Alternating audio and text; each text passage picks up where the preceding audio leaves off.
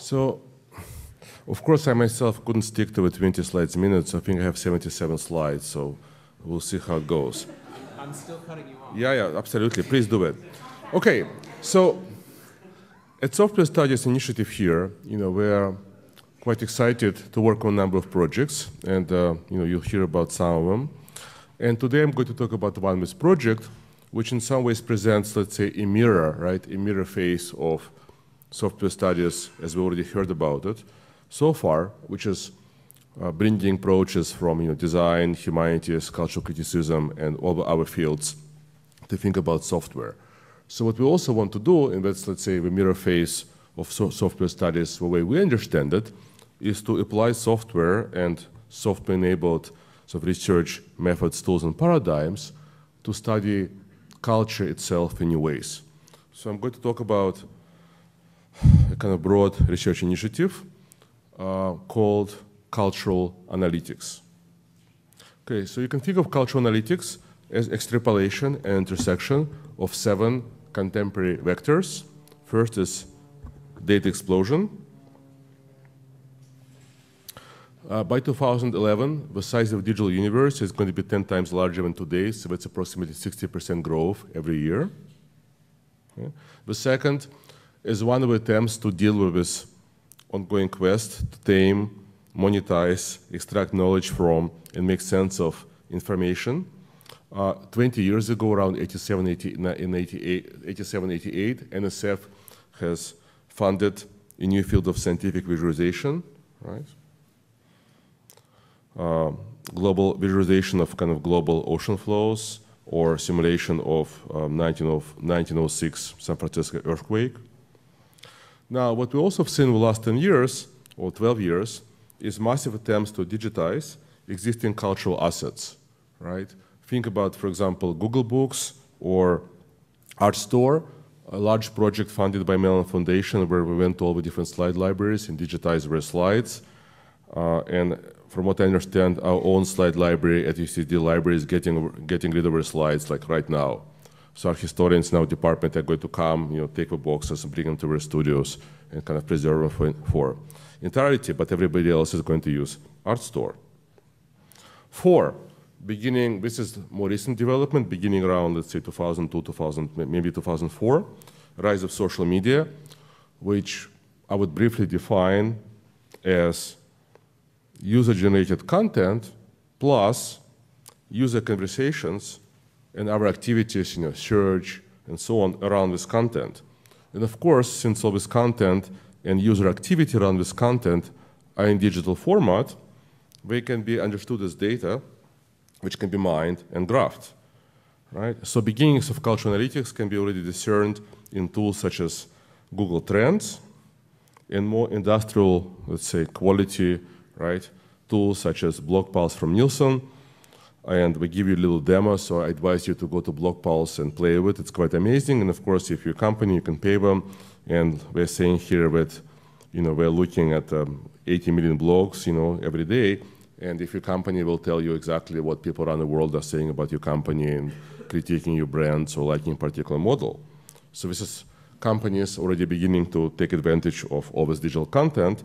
And this is a project by Golan Levin, Dumpster, which kind of uses exactly the same technology which his friend working for JM has gave him. So it's basically we crawled the web and we selected 100,000 blog posts where people are talking about breakups, and it's interactive visualizations of these breakups. Of course, only artists would think about doing a project about people breaking up for Valentine's Day. Right? 5. Well, with all the excitement about the growth of amateur content, what people maybe haven't discussed as much, if at all, is similar exponential development, but on a smaller scale, a growth, what I would call, of a global professional cultural universe. Right? This is from 2005, all the fashion weeks around the world. And of course, if you put all the art biennales, the map will become invisible. Right? Architects, students, designers, filmmakers, cultural producers in dozens of countries have access to the same ideas, the same information, the same tools. As a result, we often come up with the same aesthetic solutions. Zaha Hadid designed for a museum in Dubai, Zaha Hadid designed for the towers in Dubai. Both have been built now. And this is from MED Architects, the first Chinese architect firm which started to build abroad. This is a project for Kunsthalle in Norway. And sorry, not Norway, so in Denmark. And this is a villa in Denmark we're also building.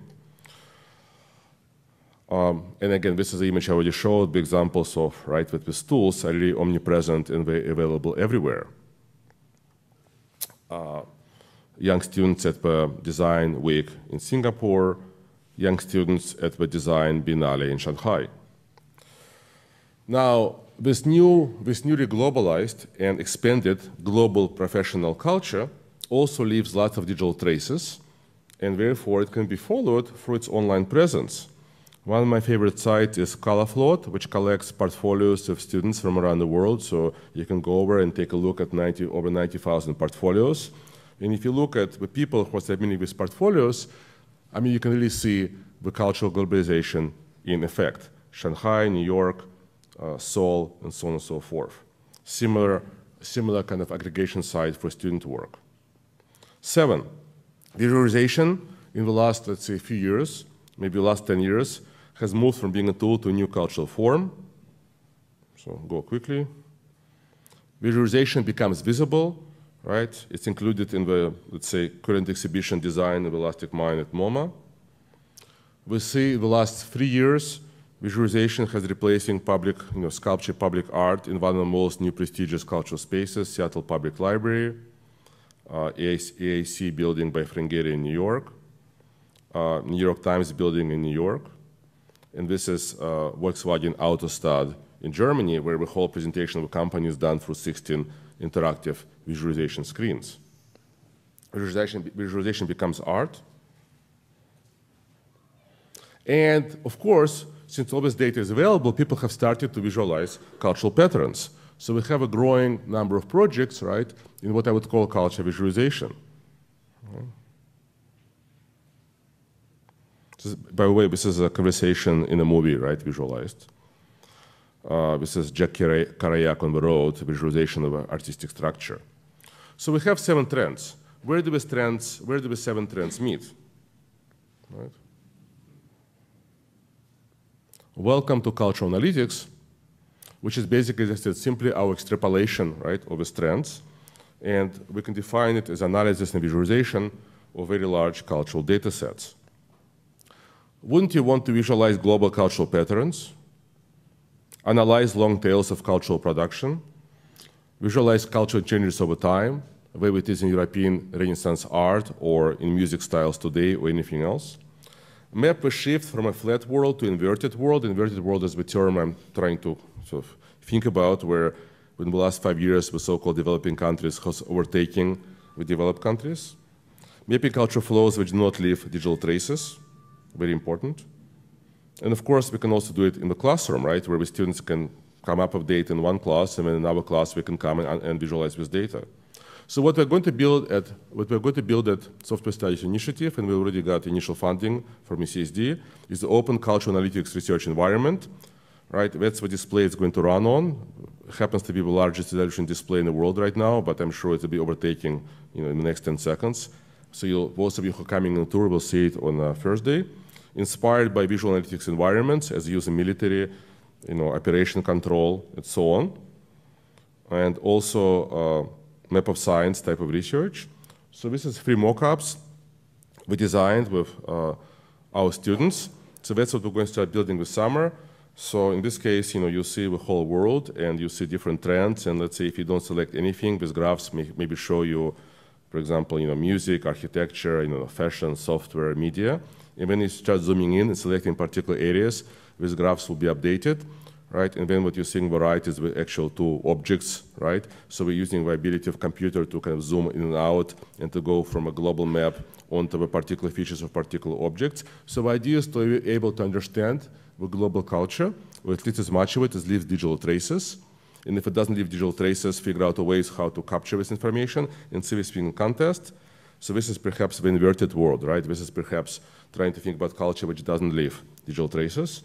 This will be, let's say, a kind of popularity long tail map, or perhaps historical development of different cultural trends over time.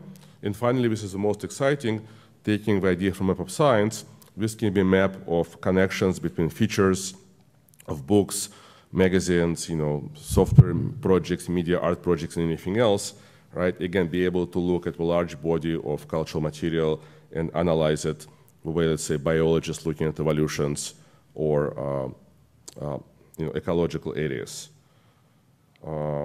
So that's it. Thank you.